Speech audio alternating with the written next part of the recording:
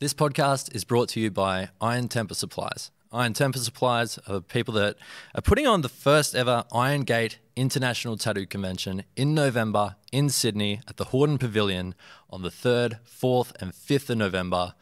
It's unlike anything we've ever seen before. It's going to have bikes and hot rods and food trucks and multiple exhibitions and the craziest lineup of hand-picked tattooers from across the world, including Australia. So be sure to come down November 3rd, 4th and 5th, Hordern Pavilion in Sydney for the Iron Gate International Tattoo Convention.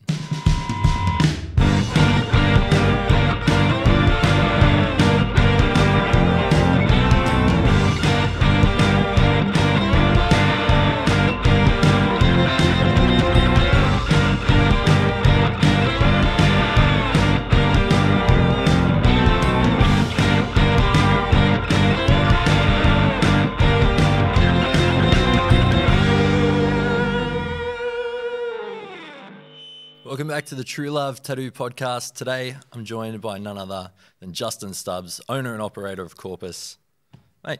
Thank you for having me. Thanks for being had. Yeah. I guess the way we've been starting all these is, how did you get into tattooing and when? Well, I feel like everyone's got a pretty similar story of like how they approached it with building a portfolio, all that sort of thing. You kind of get a little bit of an idea of how to get into it from people around you. But I started around 7 years ago. I grew up in Sutherland Shire, south of Sydney. I like kind of from like a first introduction into tattooing would have been around 2007. So when I first started high school, I was spending a lot of time with my older sister. She's around 11 years older than me. We would go into tattoo shops. So her partner at the time was getting tattooed at a shop which a lot of kind of Australian tattooers would recognise as Dutchies. Was he getting tattooed by Dutchie? He was getting tattooed by Dutchie. My sister would get tattooed by Dutchie, but, you know, I would have been like 12. So me kind of just being in that environment and Why was she bringing you along? Was she like babysitting you and then just like... Yeah, a little bit. Yeah, it was sort of like I'd go and stay with her a lot during sort of school holidays. Yeah. She lived out in Liverpool, so kind of around the corner from Dutchies. Yeah. They would go and get tattooed, but I would go with them. And that was the first introduction to tattooing, just seeing that environment and just everything that was a part of it. You know, going back to my sister's place, they would have all of the Tattoo Down Under magazines as well. Yeah. So it was sort of just from that, just kind of getting obsessed with it. You know, like that young at like 12 getting obsessed. Yeah, like I had always drawn, was always interested in art, but just, yeah, there was just something about it that was just like, oh, this is different, you know? It's not just drawing on paper. It's not just like the goal of getting into graphic design. It was kind of just like, oh, this is something that has just taken like the interest. And then sort of during high school, I just always had that interest that, you know, I'm going to do it. Yeah. So it is a bit of an odd thing from an early age to kind of have that goal of, you know, as soon as you finish school, that's what you want to do. But yeah, and then like during high school, you've got a lot of pushback from people being like, that's not a career path you should be going on, you know, it's not a traditional career path. Yeah. So yeah, but it was just a like, you know what, this is something that I'm passionate about. I want to have a go at it. Yeah.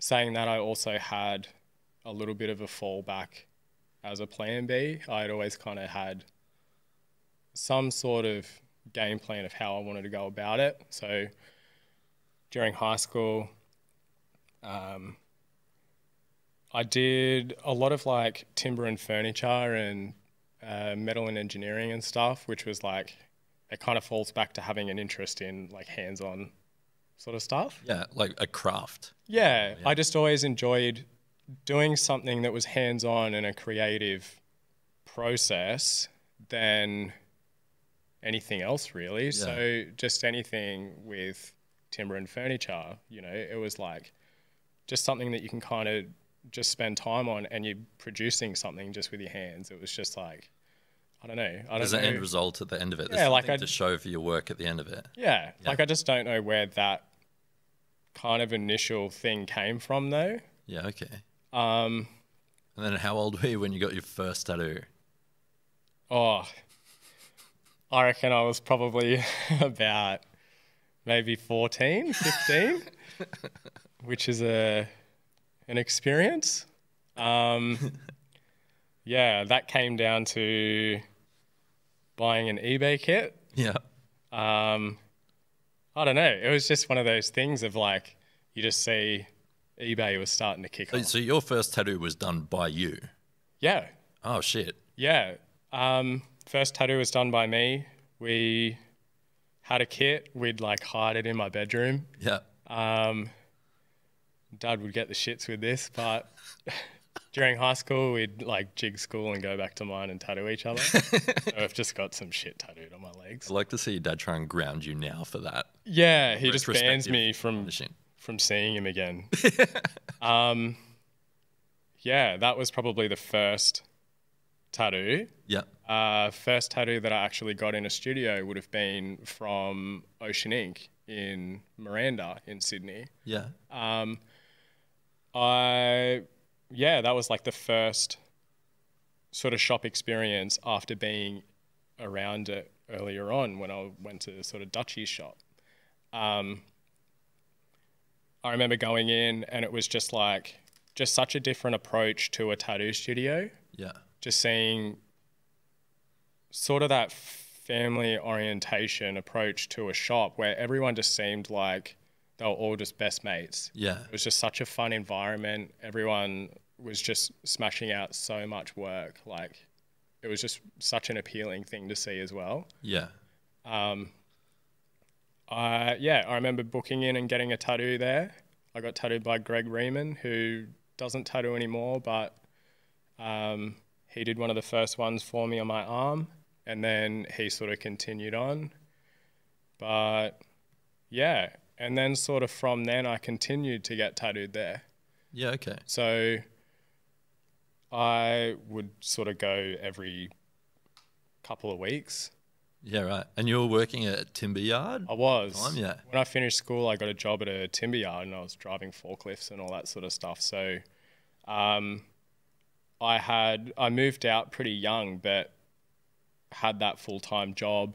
So kind of being at that age, you sort of have a bit of money that you got less commitments, that you're just like, fuck yeah, I'll go and get tattooed. In that time that you were like working at the timber yard, getting tattooed at Ocean Ink and stuff, were you building a portfolio and painting and stuff at that time as well? The whole time. So because I still had that interest within tattooing, I just knew having a stable full-time job at that stage was the smartest way to go about it. Yeah. So I'd go to the timber yard, I'd work from like 6 a.m. till 5 p.m, and then go home, and then I'd get into it. I had like a little spare room that had a desk and stuff in it, and I'd just sit in there till like 1 o'clock in the morning. Yeah. Just painting stuff. It's kind of when Instagram had sort of just kicked off, so you're sort of exposed to just a lot of content. Yeah. So that kind of like having that as an influence for you to keep pushing it was just like a huge thing. Yeah. I did that for a while. So you're like posting your paintings and stuff on Instagram? Yeah. Yeah. I started sort of building it before I was tattooing. Yeah, cool. Just doing a lot of, just having that time to do other creative things, not just painting flash, but like doing different artworks or using different mediums. It was like, yeah. So how long until you got your foot in the door at a tattoo shop for an apprenticeship?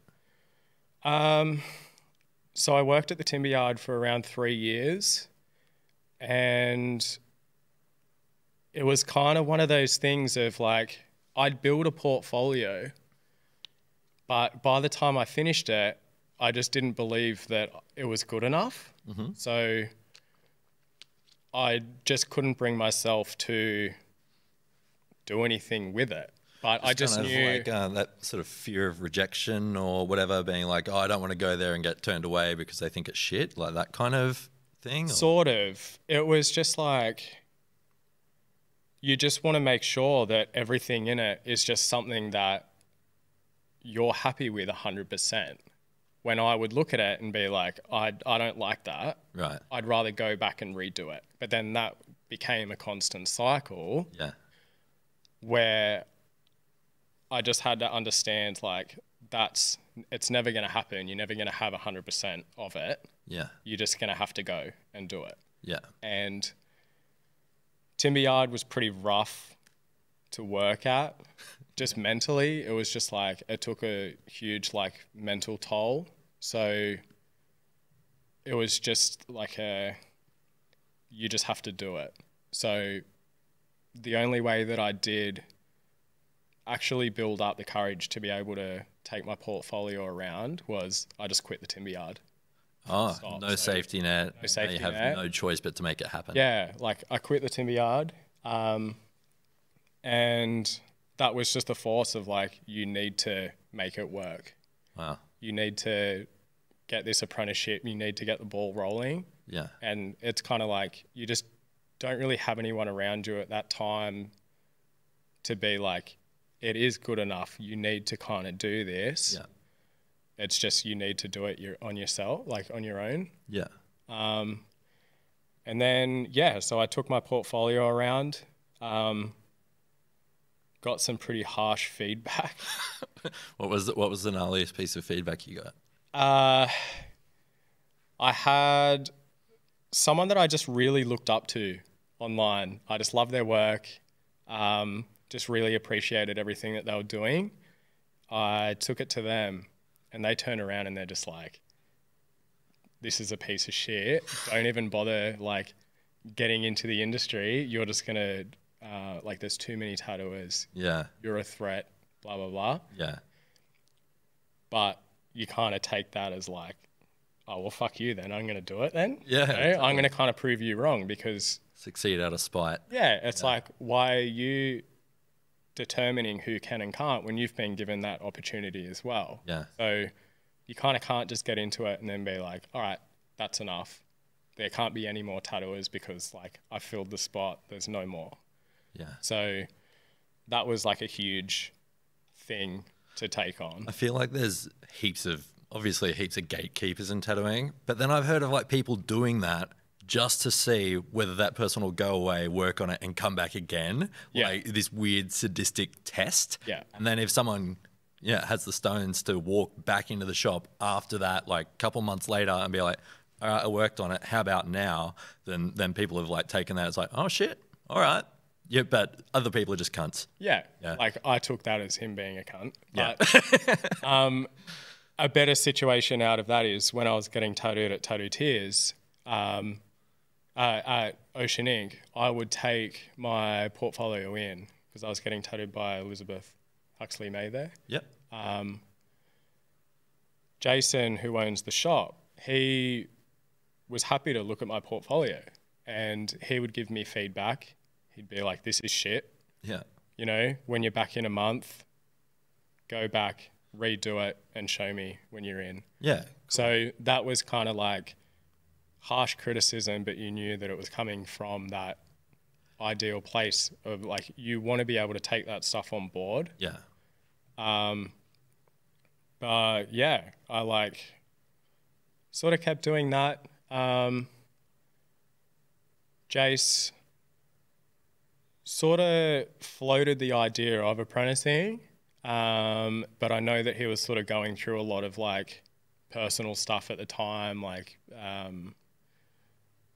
a divorce sort of situation. So he wasn't really in a place to be able to kind of take on someone, Yeah. dedicate that time to. So I was like, all right, well, it's not going to happen here. I need to kind of go out and I need to make it work elsewhere as well. So sort of going to different studios with the portfolio, getting feedback. It wasn't necessarily going in and saying, hey, I want an apprenticeship. It was just more like, you know, these are my intentions. Can I just have some sort of feedback on what I'm doing just to make sure that you're on the right track? Yeah. So yeah, you like take a lot of that stuff on board.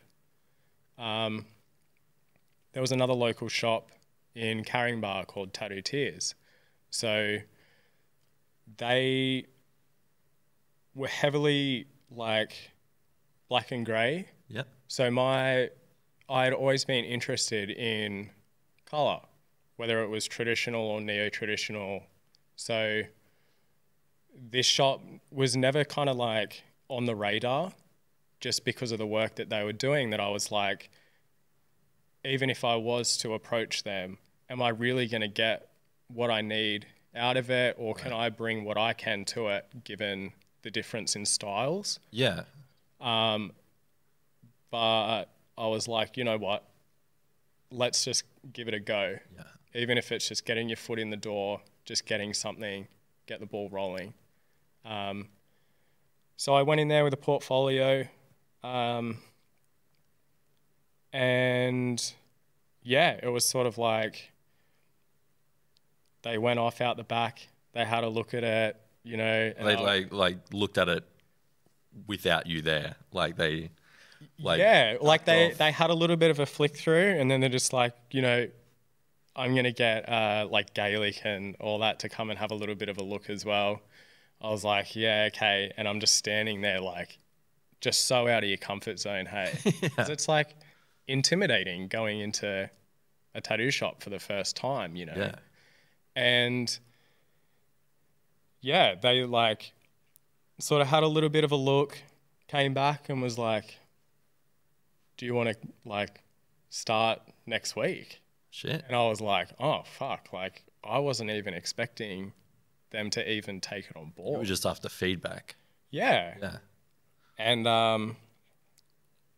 yeah, and he's like, you know, go have a think about it, but like I'd be interested in getting you back to just come back for a day. Cool. Just come and hang out for a day, see how you go. And yeah, so How long were you at Tattoo Tears before then making the move to Melbourne? I would have been there for about 2 years. Right. So I didn't really have like a gnarly apprenticeship. Mm-hmm. You know, you kind of hear of those horror stories of older generation and all that sort of stuff of like how tough they can be. From that initial introduction at Tattoo Tears, from that like intimidation side of it, you just realize, oh, these guys are just such a family oriented environment. Yeah. So it was just that throughout the whole apprenticeship. Cool. So yeah, like, you know, still scrubbing tubes, still answering the phone, still kind of doing all of that stuff, but it was just from an approach of we're all in it together. Yeah. We're all going to share the cleaning duties. We're all going to do this and that. So, yeah, that kind of really helped with the environment that you're in, of just like knowing that people are supportive of you around you. Yeah. But yeah. So there for 2 years, and then your move was like dictated by circumstance. It wasn't sort of like, all right, cool, I'm just gonna fucking chuff off now. It was like, Yeah, so pretty much after I finished high school, I started to come down to Melbourne every now and then, just weekend trips. yeah, Me and mates would come down, we'd get tattooed. Like, you kind of fall in love with it a little bit. Yeah. So I had always known I was going to move. yeah, So pretty much as soon as I started at Tattoo Tears, like I told him the intention of I want to eventually move to Melbourne. Yeah. Like that's the goal. yeah, So just keeping him in the loop from the start, like Yeah. I'm not just going to randomly out of nowhere, like, hey, see ya. Yeah. This is the game plan. Yeah. So, yeah. And then at the time, my girlfriend got offered a job down here to relocate. Yep. And I was just like, yeah, fuck it. Sweet. Let's just go. Good enough reason. Yeah. Yeah. So, yeah. So that was kind of like, at the time, pretty like indecisive move. Yeah. But I knew that it was the right thing to do at the time. You had nothing sort of lined up before coming down. It was just like move down, nothing. figure it out when you get here. Yeah. When we moved down, yeah, nothing. Hey, I'd never worked in Melbourne before. Like, it Going was in just dry. from scratch. Yeah. Yeah. From going from like apprenticing and tattooing in Sydney, and that initial like building clientele up, to then moving to Melbourne and having to do it again. Starting from scratch. It was, yeah, it was like, I already knew that that was what it was going to be. Yeah. I wasn't kind of blindly moving thinking, oh, you know, I'll get work, it'll be sweet. I'll be tattooing within a month. Yeah. Like, I knew it was going to be a very big like thing to do. Yeah. And that was start of 2018? Yeah, very start of 2018. Yeah. Once we moved, I hit up Corpus for just a guest spot. I was just like, you know, let's kind of just suss areas, because I hadn't really been out of the city too much as well. So I kind of wanted to just experience a little bit of the area and stuff as well. But hit up Corpus to guest. Steve was like, you know, come in. Like, Mr. Steve Cross. Mr. Steve Cross. Yeah, let me guest there. It was sort of like a month guest. He sort of, I don't know what he saw in me at that stage to even give me an opportunity to guest, just because I was so fresh into tattooing and just moving to a new city. Yeah. Like, No client base. like Corpus at that time was a little bit more of a semi-private studio, so it didn't rely on walk-ins as well. So it was kind of just like, yeah, it was a huge gamble, but You must have just liked the cut of your jib. probably, yeah, like the look of me. Yeah. And yeah, so I was guesting at Corpus, and then that was sort of a time where Steve had structured it that there was one person for each style. So you'd have one traditional artist, you'd have one black and grey artist. Yeah. So it was kind of, if someone came in the door Someone could handle or something, you know, Dan does this. Yeah. You know, it was like structured in a specific way. So, yeah, so even if I wanted to work there full time, it was kind of like I didn't have a spot there. Yeah. You know, like he would never take it on at that point. But yeah, it was kind of about 3 months in, and Andrea, who was working there at the time, she was doing traditional. She was leaving, and then that's when Steve came to me. And like, I also wasn't tattooing. Yeah. Like, I was probably doing maybe 1 or 2 walk-ins over 2 weeks or something. Like, I was not busy. I wasn't tattooing, but he offered me a full-time spot. Right. And I was just like, fuck. Like, yeah, I was just like, do I go and find a street shop just to be able to build an income? Yeah. You know, like, I just moved. Like, those walk-ins. yeah. Should I kind of go at that approach and start from scratch and have the stability of like a little bit of an income? Or do I just push it out and like hope that it can work in the shop that I really want to be in? Yeah, Corpus was one of those shops that when I was an apprentice, we went to a convention and Corpus had a booth, and then Dan, who apprenticed me, was fangirling over, Yeah. oh my God, Corpus is here. Yeah. You know, it's been such a big name in tattooing for so long. So yeah, to even get that guest spot like so early in your career as well would have been like such a little feather in your cap, you know? Yeah, a huge thing. Because, like, I don't know if Steve sort of knew either, but, like, I'd really admired Steve prior to working at Corpus.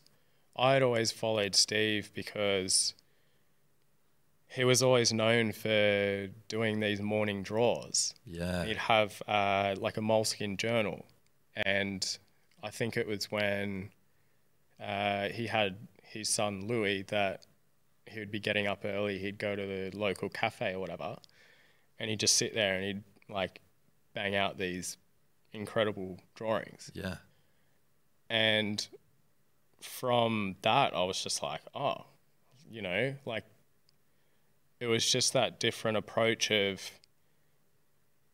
you can tattoo, but you can also have different mediums and you can just push it in such a different area. You don't have to pigeonhole yourself. Yeah, where I feel like when I first started, there was a lot of people around me that were kind of just caught into like tattooing's the job. Yeah. You're there to tattoo. That's what you're doing, and it's treated more like a trade, you know. But Corpus just had that appeal that it was just always seemed like it was like really pushing out of that boundary, you know, collaborating with certain things or pushing exhibitions, and it was just like here's a platform that you can use to kind of broaden for everyone. Yeah. And that was like such a huge appeal. Like it just felt so like progressive. Yeah. Which was like something that I was just so interested in. So fast forwarding a couple of years, Steve is retiring from tattooing, moving back to Western Australia, and an opportunity comes up for you. Yeah. So it would have been 2019. Steve was doing a lot of like work outside of tattooing. A lot of murals. Yeah, so he sort of wasn't as invested within tattooing as much as what he was prior. Yeah. So he sort of saw it as a time to kind of like pass it on. So yeah, kind of bringing it to the table of, you know, like here's an opportunity to continue it on, or I'm just going to kind of close the doors because I don't want to go through the process of trying to find someone who fits that kind of model to be able to continue something that he had built. Yeah. Because at that time, Corpus had been around for like quite a few years, you know, so it had quite a history. And I was just like, you know what, I don't want to see Corpus close. Yeah. I've seen what Corpus was, how much it's like pushed the industry during those years as well, that I was like, well, it's such a pinnacle of tattooing within Melbourne. Like, I want to continue that on. Yeah. But, yeah. So how old were you when all of a sudden you find yourself as an owner of a shop that's been around for so long? It's kind of fucking... I don't know, maybe 23, 24? Fucked up. That's crazy. Like, and Corpus started when I just started high school. That's mental. So, 2007. and so essentially a bit over a year of being in Melbourne, of your move to Melbourne as well. Yeah. So it's such an insane time to take on something like now being a business owner. Yeah. And then huge. I feel like from the time that you started as the owner of Corpus to now, so much shit has happened Yeah. that most people would have just put it in the too hard basket. And a lot of people have over the pandemic and stuff like that. People are just like, fuck this, you know, too stressful being a business owner. You were 23 and you're taking it on. I guess like, let's get into the sort of speed bumps that have come along since you've been an owner. Yes. And kind of like what's made you persist and get through those? Yeah. I feel like the biggest thing that happened pretty much just after sort of taking over Corpus, it would have been within the first year of it, is like going into like COVID lockdowns. And for just not really owning it for that long to then be hit with such a huge pressure, like it's kind of one of those, like you either have to get your shit together to get through it, or like you've already failed before it's even had an opportunity to get anywhere. I can't remember how many days exactly or how many months that Melbourne was in lockdown for, but I feel like people not from Melbourne might not realise just how long we were repeatedly locked down for. It wasn't like one or two like some other states. It was like continuous. And do you know how many days? Like 260 something? You've just sort of newly like acquired this business. Yeah. And then can't work for 200 something days. Yeah. It's mental. So how do you get through that? I think from the first year of lockdown, it was pretty tough just trying to, obviously, like any small business during that time, trying to navigate through it, just given just the amount of pressure from everyone around you and just everything to make sure that you're making the right like business or financial decisions. Yeah, because I guess there's a whole team sort of relying on you. Yeah. Because it's like they need a place to work when all this ends. They need a place to go back to. Yeah, it was just like a lot of pressure. But you also have such a strong support around you to know that like you can get through it. Like the biggest blessing from lockdown was having time. So I used a lot of that time to like study like business planning, like finances, the science of productivity. Skillshare? Yeah, a lot of Skillshare. But yeah, just like the science of productivity and a lot of that stuff that kind of gave me another outlook on what I was doing. So it was kind of like, okay, here's time that I can hone down on how I can build the business and how to support that while still focusing on the tattoo side, but obviously you're not tattooing. So, yeah, it was just like kind of building a lot of that knowledge to be able to get through it. You build like another motivation and another passion towards like work. You kind of know, like learning all of this stuff, I can now properly plan everything that's happening.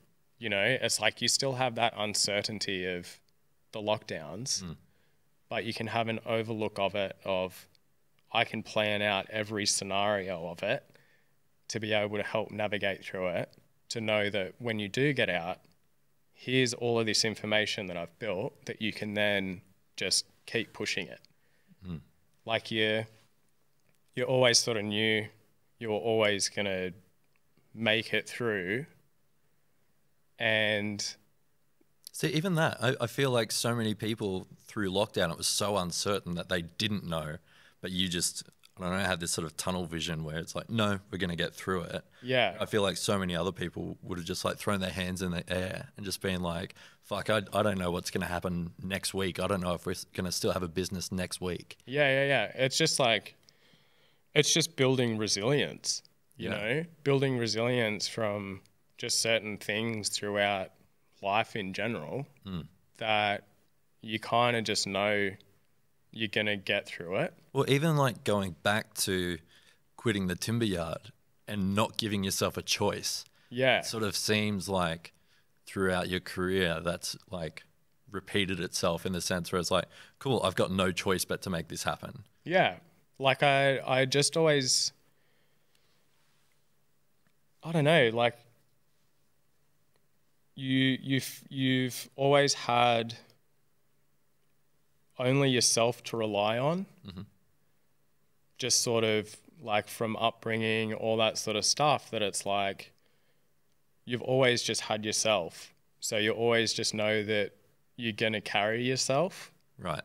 And I feel like probably during lockdown and having a lot of time, you're able to reflect on a lot of those things, and you're able to sort of figure out like, why do you do what you do, and like what's the point of doing it? Right. Why do you do what you do? Like, I don't know, like I just feel like you have so much to give. Failing's easy in that sense. Yeah. Like it's easy to take the easy option and just like sit it out and do nothing. Yeah. So many people just cut their losses. Yeah, but it's rewarding when you get through those things. And then that's how you build resilience. Is also a component of it. I think you alluded to it earlier, talking about how prolific Corpus was and all that sort of stuff. It's sort of like wanting to persevere and get through it to continue something that's bigger than yourself as well. Yeah. The fact that it's like, you know, you're not super public about the fact that you own Corpus. Yeah.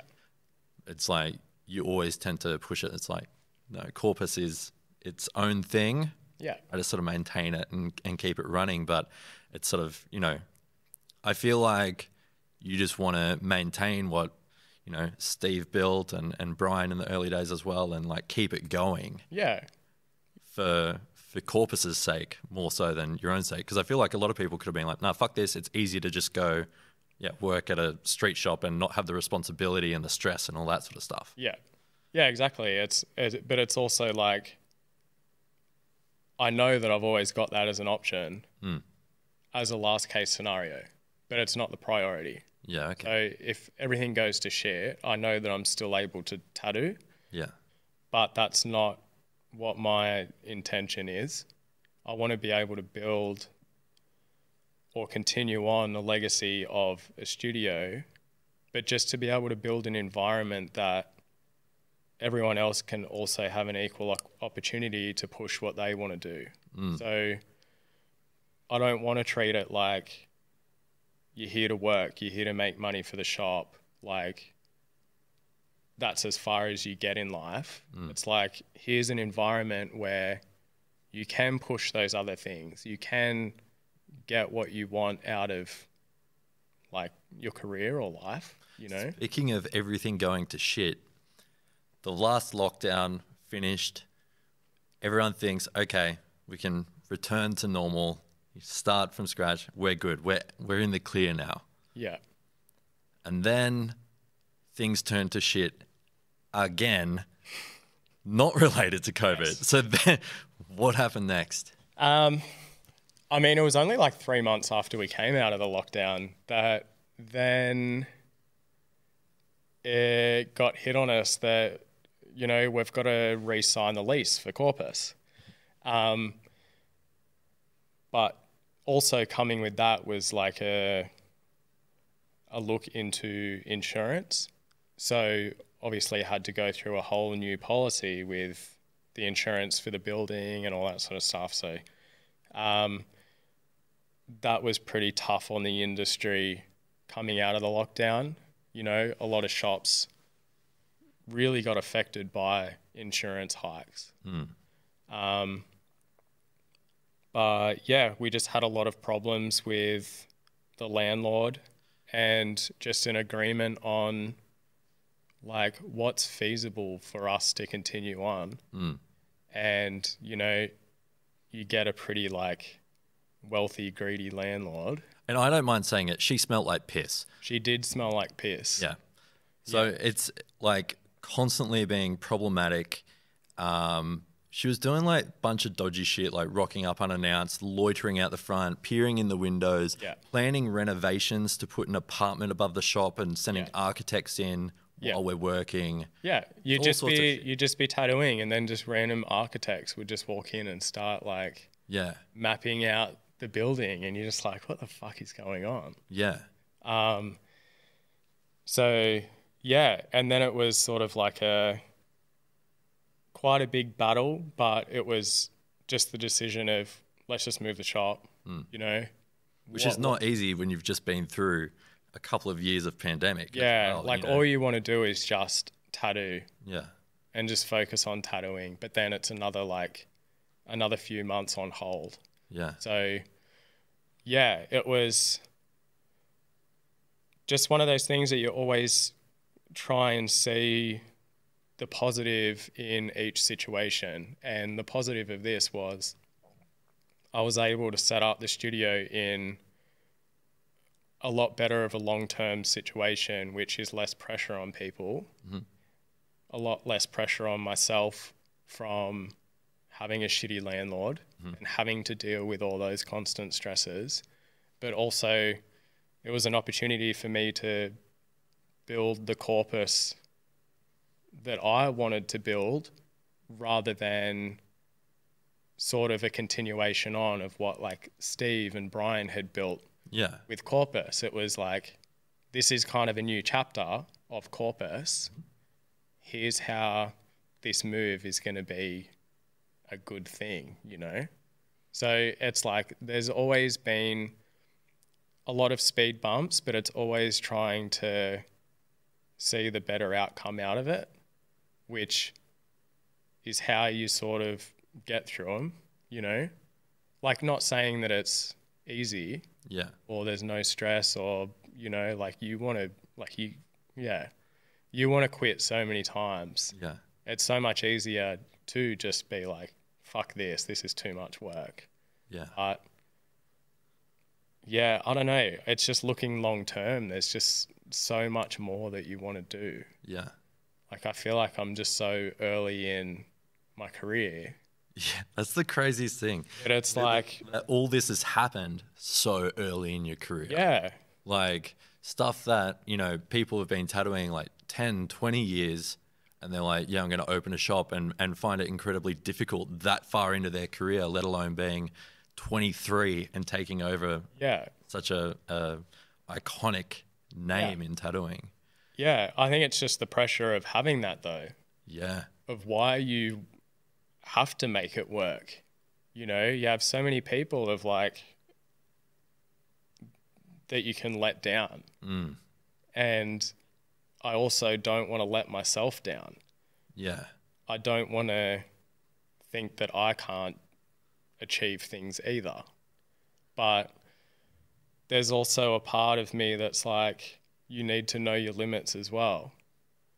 It might be a big hurdle and it might be a huge achievement after it, but there's also like, how's it going to affect you? Is it a better approach to step away from that, knowing that, you know, you can protect your mental health or anything with that stuff? It's like you really need to plan ahead.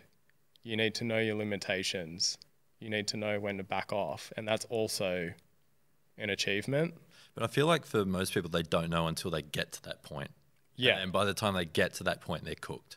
Yeah. It's like, and then once you know where that line is going forward, you can sort of be like, oh, I'm rapidly approaching that threshold. Yeah. But Yeah, I feel like that's one of those things where you don't know until you get to that like breaking point, which is mental that you haven't reached that point yet, given the constant like roadblocks that have Yeah. just been put in front of you since taking over a business. Yeah, like I feel like I've been close to it, but it's just the support that you have around you that gets you through it, you know? Like if I didn't have the support that I do around me, it'd be a completely different situation, I think. But yeah, it's just like having that belief that you can do it, and you know, you're going to have things that come up. It's a part of life. If it was easy and you're just like, you know, you're not going to have those achievements because you know it wasn't hard to do it. And that's not even getting into the complexities and stuff of opening a shop or like, you know, renovating a shop and Yeah. all that sort of stuff where they're constantly back and forth with council and Yeah. all that sort of stuff, which is just a fucking nightmare. All the like red tape put around things and permits and Yeah. all that just absolute shit show to do. So you're trying to like renovate and open a new space, trying to still tie up loose ends with the old space, still trying to tattoo. Yeah. Like it's I remember when you were like setting up the new space, and it was like previously like zoned as like residential. It's like the new Corpus is like this beautiful old building built in like 1889 or something like that. And previously it was like a stunning apartment. And then I think the landlord like was kind of like kitted it out, changed the zoning to commercial, and sort of expected people to rent it out as like office spaces or something. And then you signed on the lease and you're like, can I knock that wall down? And he's like, I just fucking put that thing in. He had put it up like a month before. And I was just like, nah, let's fuck it off. And he's like, yeah, all right. Yeah. He's like, oh, okay. He's like, do you really? Yeah, I do need to. So good. And I remember like the health inspectors or whatever coming through, and they were like, never got the impression that they'd never actually done a tattoo shop before. I don't even think they knew what a tattoo was, to be honest. Yeah. And They had no clue. like the best piece of feedback that you got was, what about the ventilation in the space? And there's like 6 windows and a reverse cycle aircon. Yeah. Like, what about the ventilation? And you were like, ventilation for what? And she's like, the fumes, the tattoo fumes. Oh, it was as if they're just taking the piss, hey? After, all that struggle, all that like pressure of everything. And then for them to say shit like that, and you're just like, they're really testing me on this. Hey. Yeah, that was very frustrating. But through it. Yeah. So many things. It's like, I think she asked you, where do you wash the ink caps? Like all this stuff that's like single-use disposable. And she's like, where are you washing these things? And it's like, you put them in the bin, you fucking psychopath. Yeah, just had no idea. Yeah. No. I feel like that's so common. I feel like so many times when shops have like the health inspector come through, they don't know what they're looking for. They've got like a checklist that's outdated and stuff and doesn't allow for... Most tattoo shops are using disposable single-use things now as opposed to having full like sterilization, like autoclave stations and stuff like that. Like I even went through it with them. I was like, we use disposable tubes, and she's like, what's that? Like, where do you scrub the tubes? And I was like, no, we don't use that anymore. Like, there's disposable stuff now. Like, we're away from needing sterilization rooms and everything. Yeah. Just couldn't figure it out, hey. It's so It was crazy. concerning because we were relying on a permit and they're not really knowing what they're doing. Yeah. But yeah, after a lot of back and forth, they were like, yeah, it's fine. So we've been in the new Corpus for over a year now. Mm-hmm. Where do you want to like... Is there a direction that you want to see Corpus go in, or like, you know, goals for the future of Corpus? I think I want to like just push it to keep supporting more people. Mm-hmm. So a lot more like collaborations with small businesses, and just sort of be able to carry people with like the name of Corpus as well. Yeah.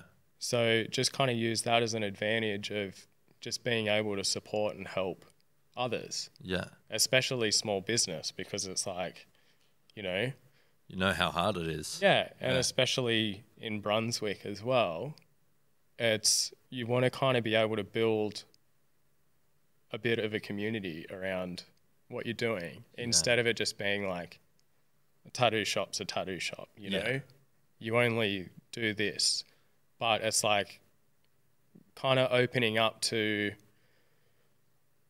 other spaces and other brands. It's kind of like, oh, well, tattooing isn't what we thought it was. It can kind of push it in a way that it's like, oh, we're all just people.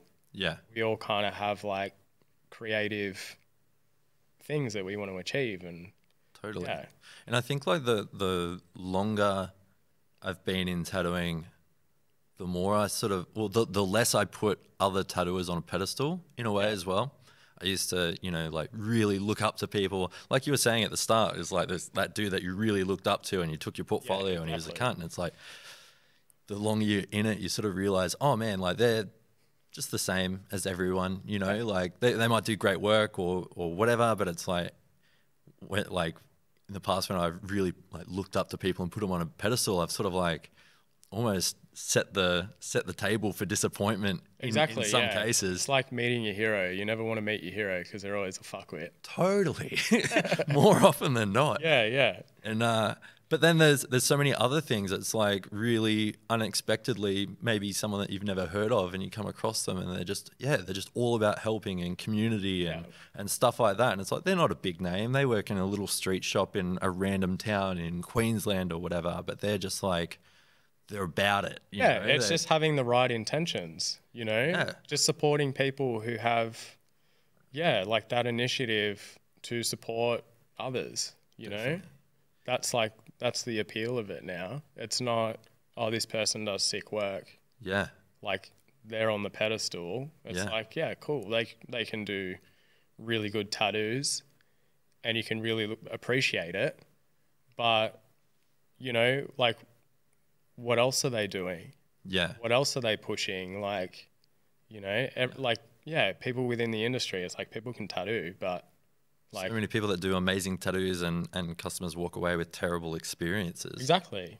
It's a huge, it's like more about the experience than it is the end result of a tattoo.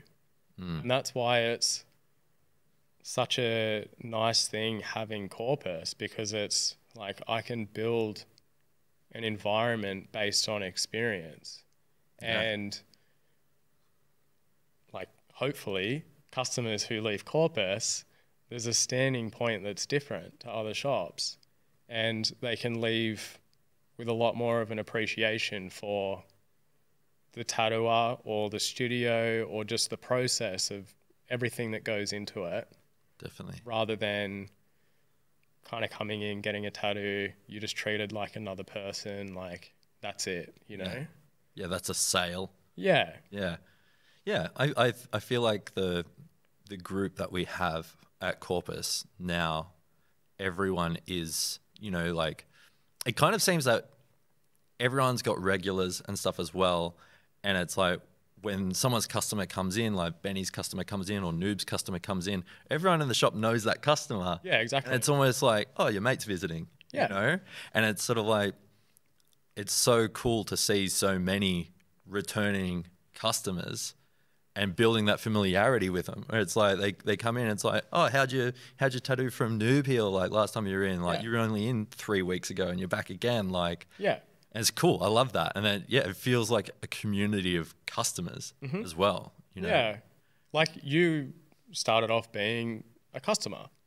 So you kind of know what it's like. You go in, like you go into a tattoo shop, you know what that feeling's like, that intimidation of going in somewhere that you've never been before. Yeah. So, it's more of like taking your experience and giving that experience back in a positive way. Yeah. But, it's just sick to have like such a good group of people who just have those right intentions of tattooing. Yeah, And, you know, it's about the customer. definitely. Yeah. Because that experience is going to be forever connected to that tattoo. Yeah. It's like, I've got them, you've probably got them, where it's like, cool tattoo, shit experience, and you look at it and it bums you out a bit. Yeah, 100%. Yeah, you might have a really good tattoo, but you're like, fuck, that was shit, you know? Like, Yeah. yeah, it doesn't have that same feeling. Like, you'd rather get tattooed by, like, even if it's mates, Yeah. just like people who you'd prefer to support, knowing that, like, fuck, that was such a sick experience, you know? Like, we sort of met maybe, like 2016, 2017 at like a convention or something. Apparently. But then, like, I started getting tattooed by you when you were at Man's Ruin. Yeah. And, like, it was just such an experience, you know? Good. I'm glad. Yeah. And it's like, from that point, it was like you knew how to make it an enjoyable experience and how to, like, that you know that you kind of looked after, but you kind of like, I don't know. It's harder to explain it, but I feel like, it's 50-50. The tattoo's just half of it. The experience is the other half. And like, you can't focus too much on one thing or the other, you know, it's got to be both. yeah, It's got to be that perfect balance where it's like a good tattoo, good experience. yeah, And then, you're going to get that repeat work, and then they tell their friends, and then they tell their friends, and that's just how it grows. yeah, And I feel like Corpus as a whole is sort of like epitomizes that. mm-hmm. And I feel like it starts at the top. You know, it's like you lead by example and it trickles down, and it's like you're setting the benchmark. Everyone's got to. Well, I hope so. I try to. Yeah. But yeah, it's like just such a good feeling having people there that like kind of like can sort of see and lead by example, and, you know, just over years of sort of trialing and erroring and like working on certain things, you kind of like, I'm still learning so much about like being a business owner and what works and what doesn't work. And but I hope it can just like inspire others to be able to do it, or even just like push their own work and achieve things that they probably didn't think that they could do. Yeah. With that being said, do you want to give a quick shout out to everyone at Corpus? Yeah. Like, just so stoked for everyone that's there. Like Daniel Dankert, Noob, brand Noob on Instagram. Denise has just started with us and she's smashing it. And Michael Forrest, who I'm looking at right now. Cool. Yeah. Well, dude, thanks. It really means a lot that you came and did the podcast. Thank you so much for having me. That's okay. I don't know. I'll see you outside in 5 minutes anyway. I'll see you at work on Wednesday too. Okay. Cheers, man.